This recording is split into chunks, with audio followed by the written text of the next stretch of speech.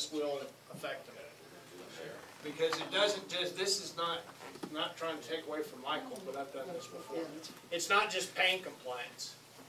What we've had before is on an arm bar, a baton, capstan. I had to hit you in certain places to make you obey me and do what I wanted you to do. And if you're motivated or drunk, that's it. You can fight through that. This one is like white noise. It puts out what's called a taser wave, and it's like myself and Mr. Ashley trying to talk in whispers across the room and everybody shouting. That's what it does to your central nervous system. It just cuts it off so that it confuses it, and that's the incapacitation part.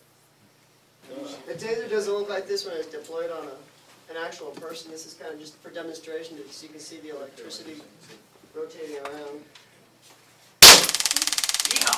Oh boy. Medium rare. Justin, where did you have that at the fair? Incapacitation part.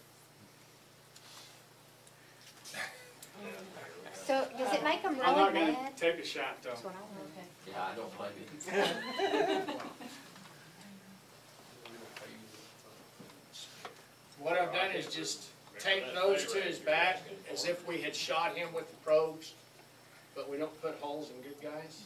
Could we auction off who gets to squeeze the trigger? Use this at fundraisers. God, if you ever wanted to do that to your boss? Just who do you work for? Count to 5 there, Sheriff. 4.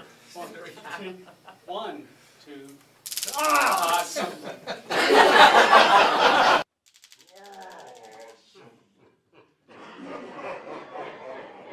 Did that pass either of you two holders? The only way that this would pass, and that's what another safety issue is if you get between her on the wires.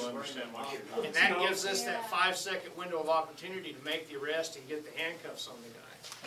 Feel like a lightning bolt did it? No, not lightning. I've never been hit by a lightning bolt. A lot worse than grabbing hold of an electric fan. Yes. It's the same, but it's different. The pain is probably the same, but because of that wave, that T wave it puts out, it disrupts your ability to get away from it or to do anything to fight it. I would have hit muscle control. I would have hit the ground if they wouldn't have been holding me up. So,